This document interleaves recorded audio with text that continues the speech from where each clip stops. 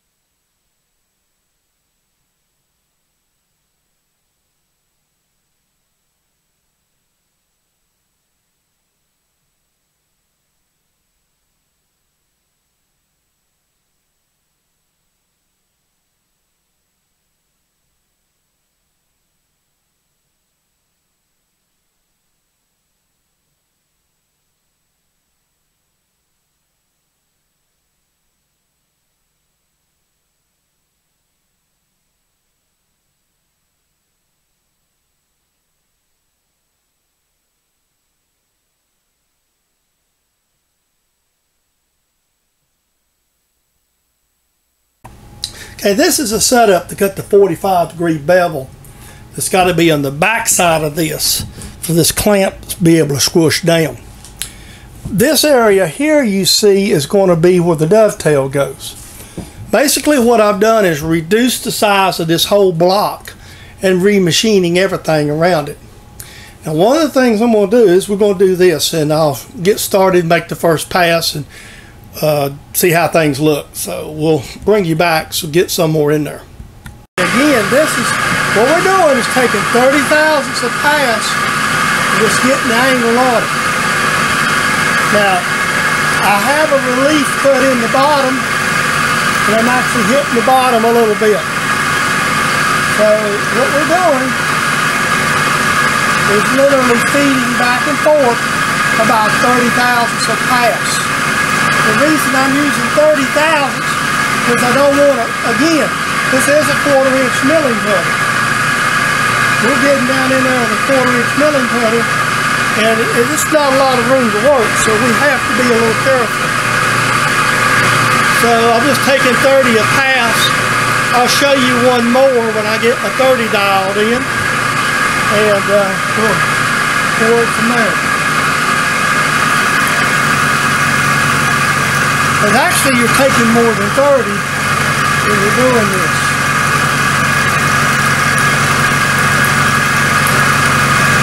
What I'm going to do is just take the calipers and I measure the top after it's finished to get basically the dimension I'm looking for.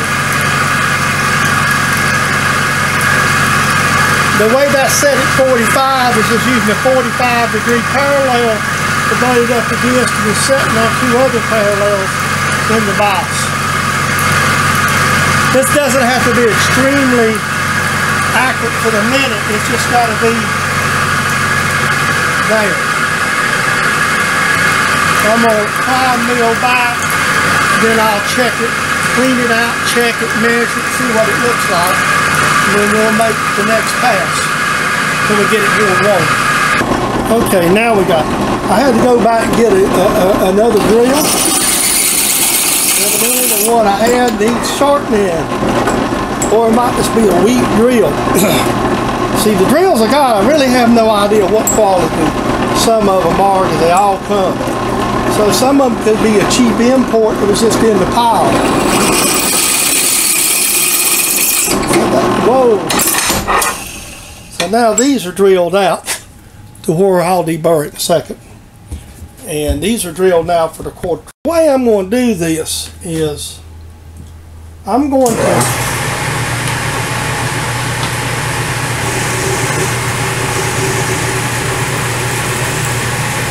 these so deep. This is a quarter. We're going quarter 28 on these. A little departure from my normal style of doing things. I've got a lot of quarter 28 Allen screws in the shop, so it behooves me to use them. So I'm going to set a stop.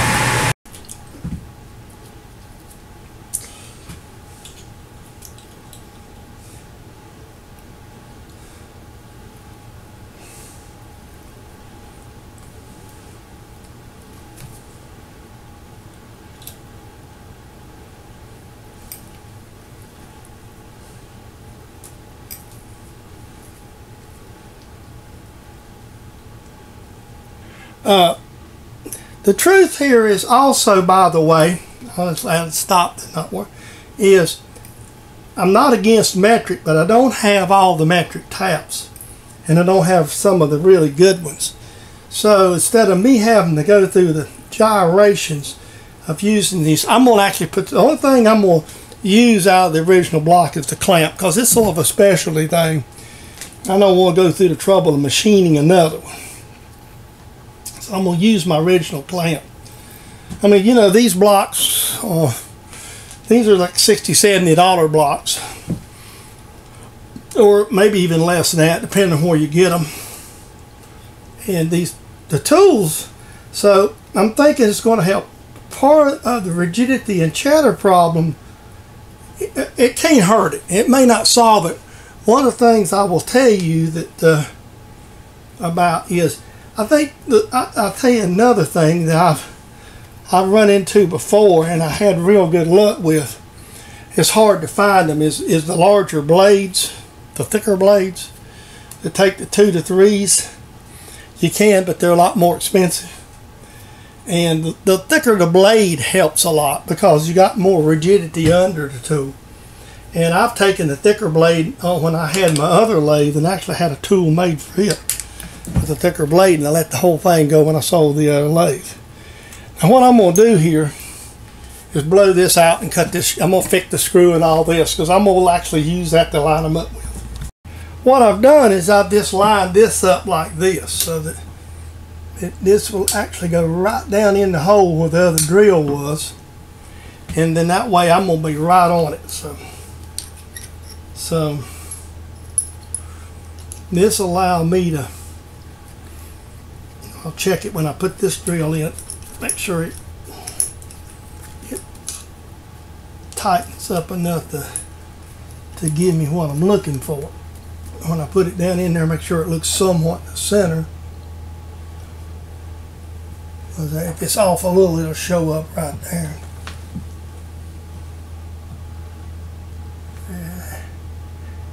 That looks pretty good to me. Okay, put it back in high gear, and we'll just spot this one right out.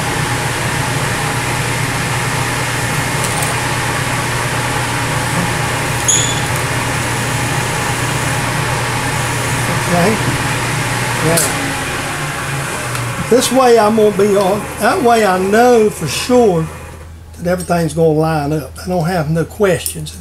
Instead of trying to figure all the math up and taking guesses, and you know, which you could theoretically measure everything out and do, doing it this way, I know that I'm going to be correct. And then I can just do each and every one of them the way they need to be done. And that way I'll line each hole up. There'll be no questions.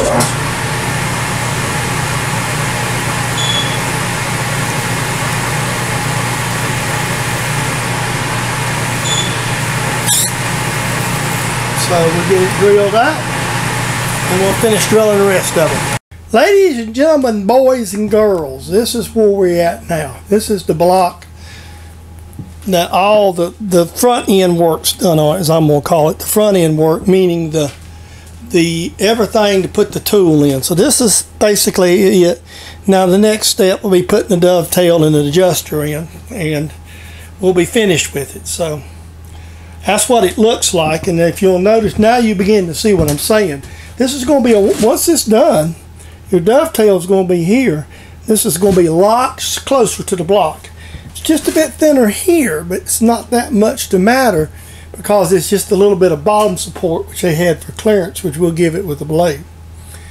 So with that being said, we'll put her together, finish her up maybe tomorrow. I've got some errands to run in the morning, so maybe tomorrow we'll be back in the shop and finish this thing up. Now what I've done is this, I found the center, and you'll see that's the center there. And let me cut this off, and that's the center. Now the way I like to cut dovetails, and it just kind of varies. If something like this block, I'll go back to the block and point it out to you. On something like this block where I've got two defined edges, then I want a 0 point which is dead in the center.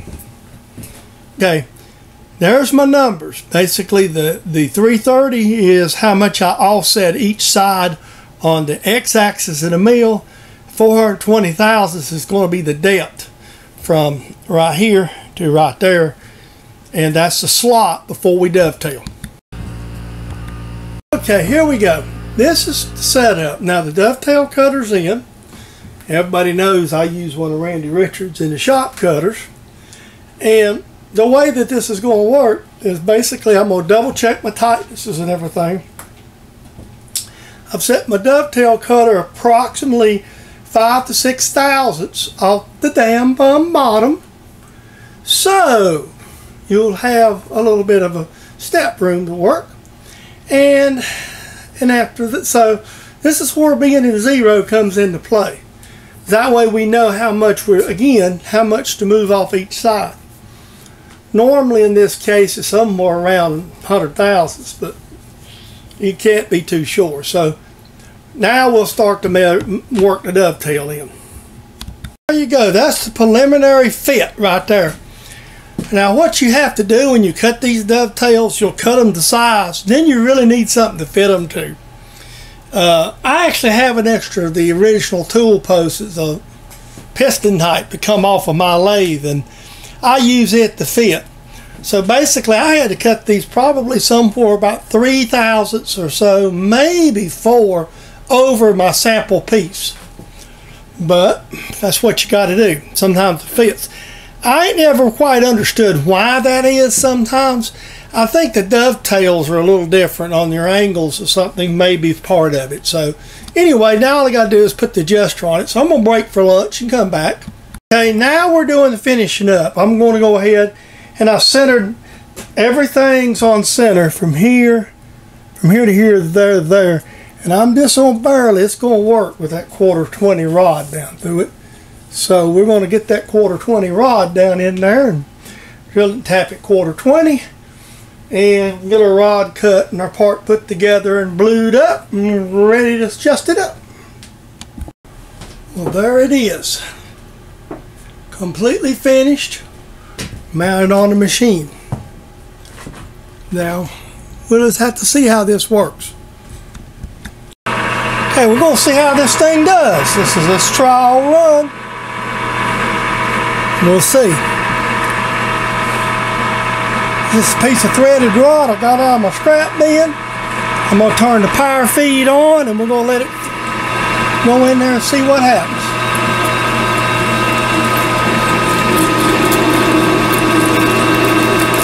RPM.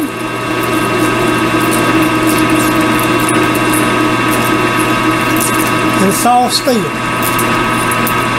Nothing really nothing really elaborate. Just plain threaded rod is usually something like 10/18 anyway. So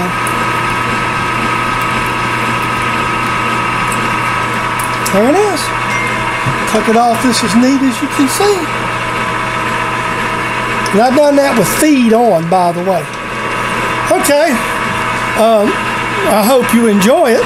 There's the finished product, and this is a comparison. That thing's a good, I don't know.